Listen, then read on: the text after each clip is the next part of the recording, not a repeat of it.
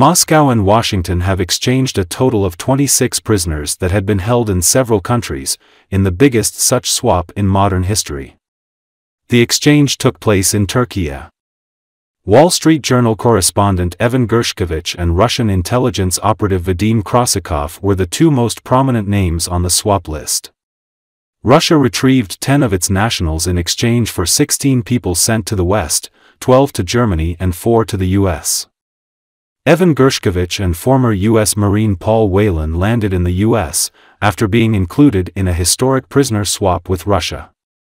Whelan exited the plane first at Joint Base Andrew in Maryland, followed by Gershkovich and Russian-American journalist Alsu Kurmasheva, who works for U.S.-funded Radio Free Europe.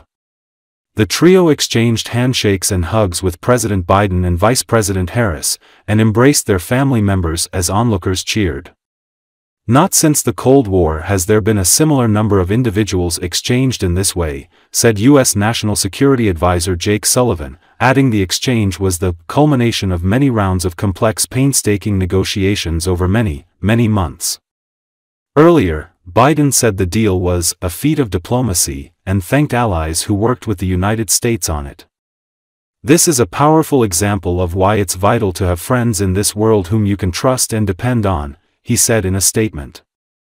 Sullivan said Biden would seek to build on the success to try to free Mark Fogel, a U.S. citizen still held in Russia, and other Americans held in Syria, Afghanistan and elsewhere.